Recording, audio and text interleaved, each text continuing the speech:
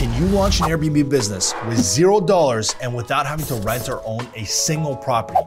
Let me show you how you can do that in 5 simple steps. Step number 1 is to understand the Airbnb regulations for your city. Now, if you actually spend the time to research the regulations, guess what? Airbnb works for any city on planet Earth because there's literally loopholes for every single city.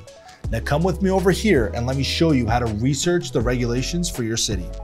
All you have to do is first go to Google, second, type in your city along with the terms Airbnb regulations. What you'll typically find is the first link that pops up is from Airbnb itself, and they've already done all the research when it comes to regulations for your specific city.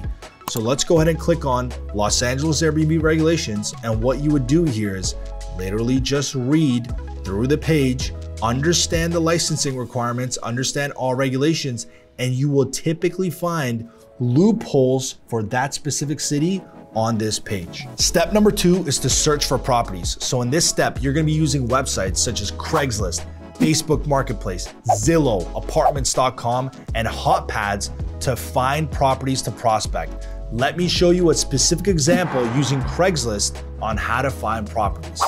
So the first thing you want to do is go to Google and type in your city along with the term Craigslist.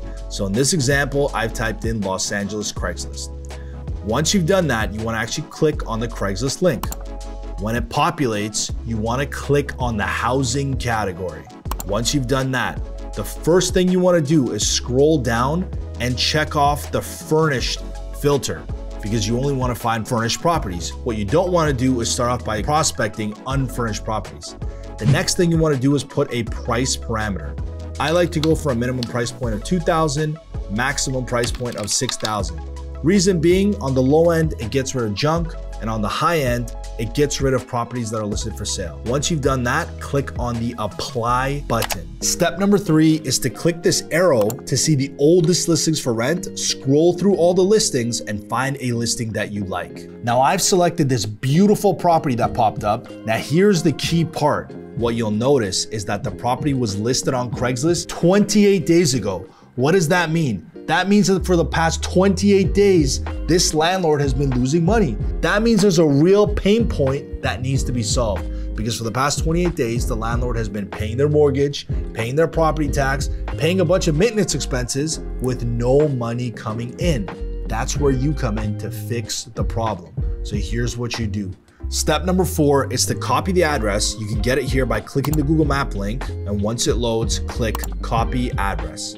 Once you've copied the address, paste it into the Airbnb Analyzer app, select the bedroom count, 3 bathroom, input the guest count, and input the long-term monthly rent. Now you'll see that this is a furnished property, so I've selected furnished. You could also select unfurnished if it's unfurnished. The last step here is to click the big blue button that says generate report.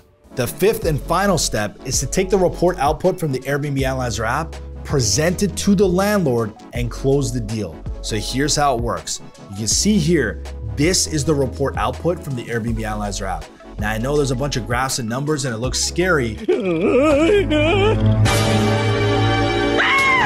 it's not, because here's the only thing that matters. What the report shows is how much money that property can make as an Airbnb. And in this case, it's $178,000. That's way more money than what the landlord can get as a long-term rental. Now, if you go to the second page of the report, this is how you close the landlord. Mr. Landlord, your beautiful property has been sitting on Craigslist for the last 28 days. That means for the last 28 days, you've been losing money. Now let's pretend that you get a long-term tenant literally today. Well, best case scenario, you're only gonna make $72,000 a year as a long-term rental. Now, if you work with me and my company, you're gonna make $145,000 as a short-term rental net of my commission. Now, I know what you're thinking. You wanna probably go home and think about it. Well, here's the thing, Mr. Landlord. Every day that you delay and you think about it, there's an opportunity cost. And the opportunity cost is $596 a day as the short-term rental rate. And because you've already delayed for the last 28 days, you've already lost $16,676. So let's do ourselves a favor here. Here's my contract. Let's sign, let's move forward, and let's make you some money. How does that sound? Now, I know I said all that really fast, but I put together a free step-by-step, in-depth training explaining how this works. All you have to do to get it is go to the description of this video and click on the link to get the free in-depth training. Now, if you got any value out of this video, I would really appreciate it if you would do two things. Click the like button and subscribe to my channel. Thank you so much, and I'll see you in the next video.